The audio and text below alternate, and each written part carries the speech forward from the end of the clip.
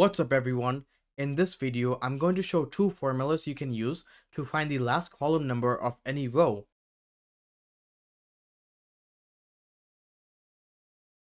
In this worksheet, I have a range of cells where the first column is date and the last column is revenue. The last column number is 6, and if you wanted to find that number, then you can use the Formula 1 method, which I'll show you now. If I want to find the last column number based on row 2, then I want to see which cell in each column of that row is not blank. If a cell is not blank, then we would get back a Boolean value of true. But if the cell is blank, then we would get back false instead. In cell A12, I'm going to type out equals to, select the entire row for number 2. I can do this by doing shift space as a keyboard shortcut, and then do the not equal to symbol or operator, and then do nothing, which you can represent by doing a double quotes. Press enter, and we get back a list of true and false values for that row. Next, I want to find the column number for each cell in the selected row. I can do that with the column function. In cell A13, I'm going to type out equals to column, and then I'm going to reference the entire row for row number 2. Shift space, press enter, and we get back a list of numbers from 1 all the way to 16,384, which is the last column in that worksheet. In row 12, true and false can be represented by the numbers 1 and 0.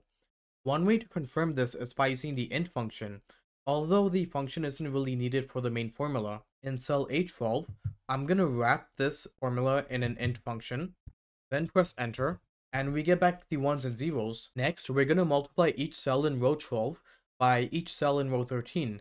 In cell A14, I'm going to type out the formula equals to, select all of row 12, and then times all of row 13. Press enter, and we get back a list of numbers from 1 to 6, which is the last column number, and then afterwards everything else is zeros.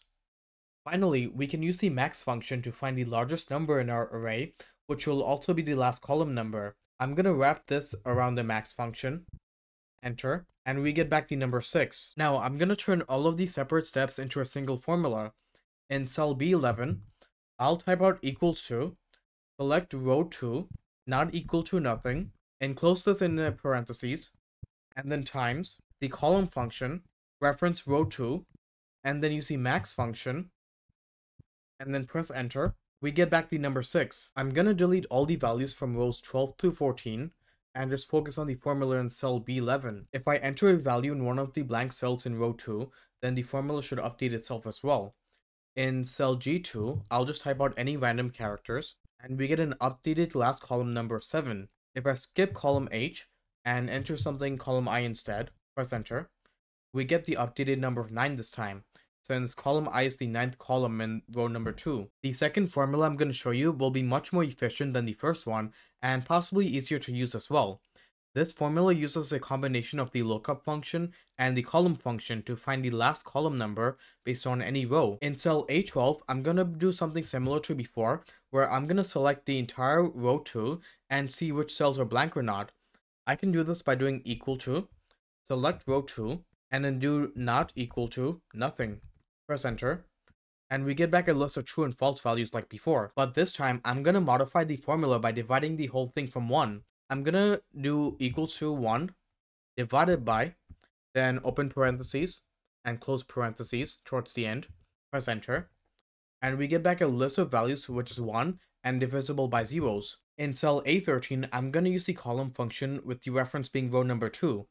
Equals to column, and just reference row 2, enter, and we get back all the column numbers from 1, the very first column, to the very last column of 16,384. Next, we want to combine the two formulas with the lookup function. The way this will work is that we want to compare the lookup range, which will be all values in row 12, to the lookup value of 2.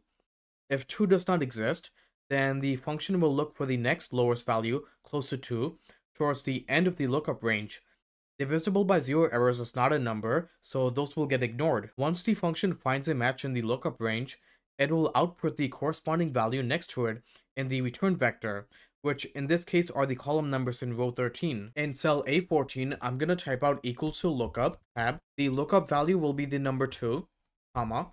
The lookup vector will be all the cells in row 12, comma. And the return vector or the result vector will be all the cells in row 13. Close this out, and then press enter, And we get back the number 6, which is also the last column in row 2. Let's make the actual formula without the helper columns.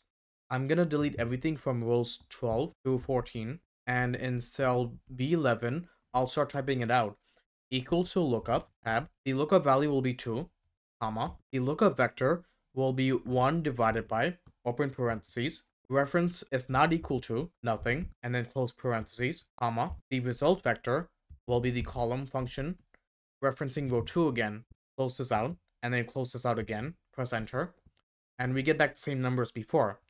Let's test out the examples again. If I enter something in row 2, column G, any characters, the formula updates to column 7. If I skip column H, but enter something in column I, which is the 9th column, press enter, and we get back the number 9 as well. So that's it on 2 Excel formulas you can use to find the last column number for any given row. I hope you all found this video to be helpful, and if you did, then please like and comment down below what else you'd want to see. And if you haven't already, subscribe. You can also follow me on Instagram and LinkedIn to get updated of when I upload the next video. Until then, I'll see you guys again next time.